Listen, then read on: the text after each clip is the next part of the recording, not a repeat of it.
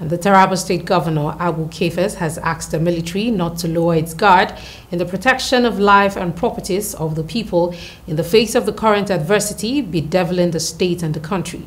The governor, at a Thanksgiving service to commemorate the 2024 Armed Forces Celebration and Remembrance Day, pledged his administration's unalloyed support to the security agencies for peace to reign. And now the report.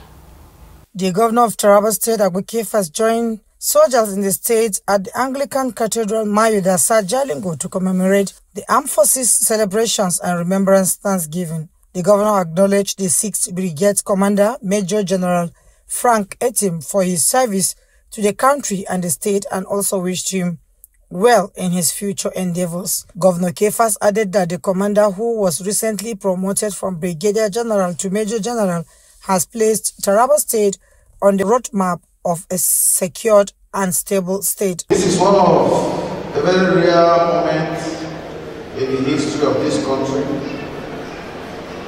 that annually the armed forces, led by the Commander-in-Chief of the Federal Republic of Nigeria, at a moment like this, to gather to honor and commemorate the brave men and women who serve or who have dedicated their lives to the service of our great nation.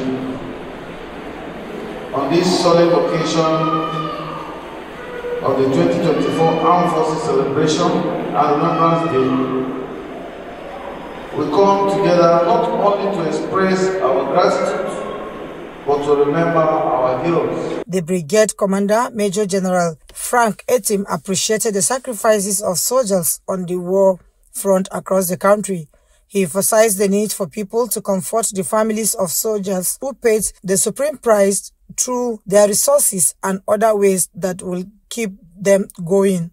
According to him, the celebrations mark a symbol of the Nigerian Army's effort to foster peace and ensure a secure environment. The occasion primarily, as we know, is to appreciate the services of our servicemen and to also appreciate all those who laid their life in service of the nation. In his sermon, the Bishop of the Anglican Church, Nedison Former, said it is important for the congregation to know that serving God in the interest of his kingdom pays the best and it gives unmatchable grace. He assures the soldiers and congregations that the divine protection of God will feel the presence if they are committed to the services of God. Serving God and the interest of his kingdom,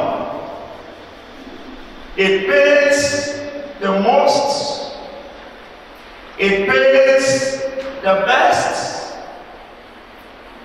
and it pays the unmatchable. The service also featured Thanksgiving of Major General Frank Etim over his promotion to the rank of Major General, among others. Linda Guana, VOA TV News, Jalingo.